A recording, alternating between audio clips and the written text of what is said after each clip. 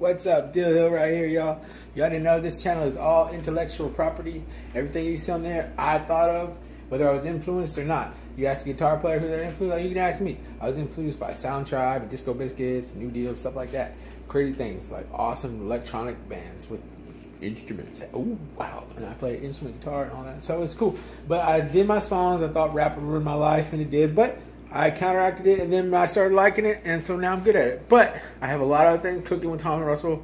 All that stuff is on there. Movie ideas, all that is all intellectual property. I have a book on it on this phone and everything else. So don't be copying my stuff or stealing it, because that is my royalties. And don't be taking my songs and downloading them and reposting them. I don't want to see none of that stuff. Don't let me find out.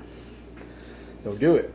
And it's all intellectual property. If you'd like to work with me, please contact me on YouTube and we can try and make some money, because I don't know many of these things. I am like stuck in my freshman year of college for life for some reason, but we're not going to talk about that. And basically I have like an English major mind, and I am Arnold Schwarzenegger of the brain.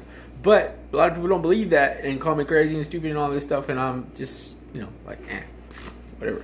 But, you know, it's all intellectual property. I read books all the time, so I know what I'm talking about. And if you would like to work with me, please hit me up if you want to work on one of the projects. If it's good enough, tell me it's good enough, and I can put it on a disc. I can bring it in the studio. We can make the songs. We can make a CD right there with what's already made. And you know, like, if you think it's that good, I don't have to tour around. I can just put it out there. You know, I already did on BandLab, and it's something screwy. It came out right before COVID. Like, we knew it was gonna happen. Like, I'm not making any money off of it. I think I make $40. It appeared in my bank account.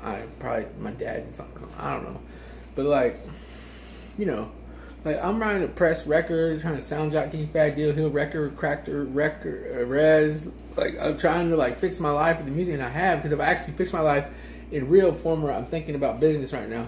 You know what I'm saying? So I've got a business store that I want to open, Hip Tech. If you follow, there's